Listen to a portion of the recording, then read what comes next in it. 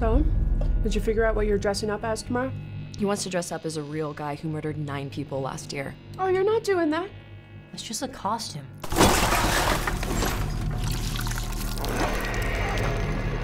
You think that guy's still out there? What's up with you and this clown all of a sudden? You're like obsessed. They never found his body. What if he decides to come back here? I wouldn't worry about it. Wait a minute, aren't you that guy from the costume shop? Sir, what are you doing? It wasn't me. He was covered in blood on his shirt and his hands when he got here. I'm telling you, it was him, Allie. Right down to the little black dot on the tip of his nose. You're really weird, you know that? I believe him. About what?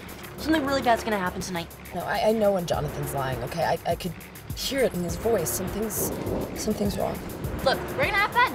Stress-free environment. Yep. Speaking of surprises, kids, we have a very special guest with us today, all the way from Miles County. Please welcome Art the Clown.